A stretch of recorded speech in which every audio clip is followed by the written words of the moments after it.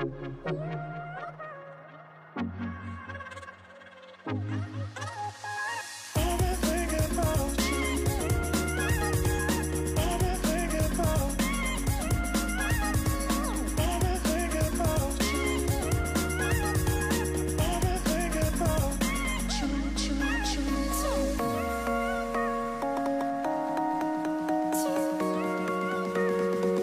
everyone and welcome back to my channel. In today's video I'm doing Anaya's makeup and we're going to be doing like a pink cut crease sort of look.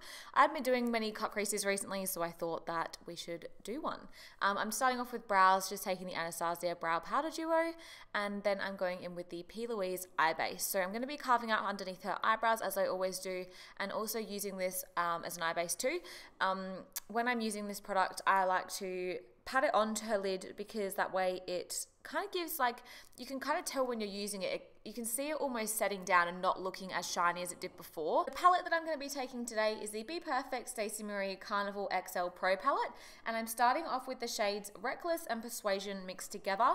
I'm using this as a really deep color to has kind of like, that's going to be my darkest color apart from a little bit of black that I'll apply later on, but just to kind of make sure that when I do the cut crease it really pops and the color really pops with the darker color from behind it, if that makes sense. I'm then using Wasted to kind of blend out those colors slightly, and then also a little bit of Foolish just to even more blend those colors out as well, just with a super light hand because obviously Foolish is quite bright. I did add a little bit of Keen in the outer corner and inner corner. I wasn't too happy with how it turned out, but when I added a pink into it as well later on, it looked a lot better. For the cut crease, I'm taking the P. Louise and Mama Mitchell Acid Rain products, and I'm taking Blank Canvas and Raver mixed together, and I'm just using a flat brush, and then I set that with Pep Talk. I'm then applying some of the NYX glitter glue, and I'm going to be taking the Inglot Body Sparkles in XL7, and I'm applying that over the top. It's like an iridescent purple. I then use the Inglot gel liner to line her lash line, and I'm just applying some AliExpress lashes. Oh, and I also just added a little bit of darkness in the outer corner. Then I'm applying the P. Louise base underneath her eye, and I'm going to be applying the same shades that I used on the top on the bottom, so it's nice and even. Then I'm going to be taking the Inglot gel liner in 77, and I'm going to be using this to line her waterline. I'm then going to be taking Lights Out from the same palette and just using this to make sure there's no gap between the the liner and the waterline and the eyeshadow. Then for the base, I'm taking the Benefit Matte Rescue Primer and also the Laura Mercier Hydrating Primer, as she did have a little bit of dry skin, so just pop that on the rest of the face. Then for foundation, as she didn't have too much of a tan on, I just used Light Beige from Too Faced Born This Way, and I mixed that in with Snow as well, just to kind of lighten it down slightly. And I'm just applying this with the Dirty 30 sponge. As you all know, I love these sponges so much, they are like amazing.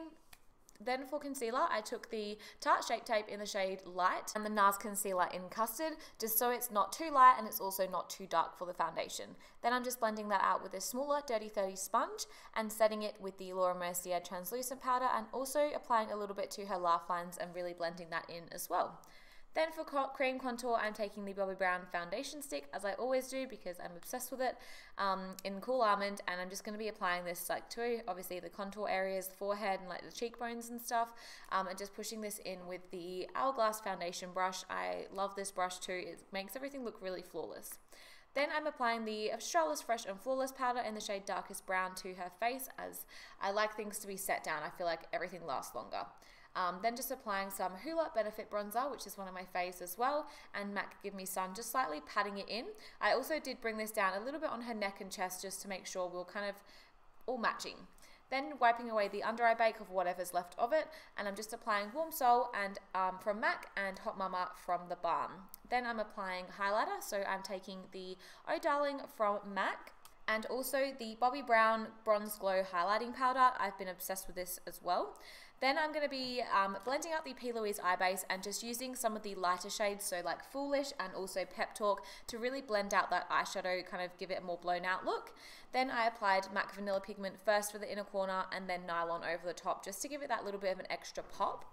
Then for the brows, to set them, I'm taking the Boho Brows from G-Rocks Brows, and I'm just setting the brows into place, and it just makes them look a little bit fluffier as well. It's amazing. Then I'm lining her lips with the MAC Strip Down Lip Pencil, and I'm just going to be applying the Honey Love lipstick from MAC as well because it's one of my faves, and when I do a pink look, I tend to do more of like a pinkier lipstick, and Honey Love's a tiny bit pinkier than Yash. Then just applying the oh my god, the Laura Mercier Glow Powder and some setting spray, also fixing up the eyebrows a tiny bit, applying mascara because I forgot, and here we have the completed look. I was obsessed with how this look turned out. I hope you guys liked it too. If you did, please like and subscribe, and I'll see you all in my next one. Bye!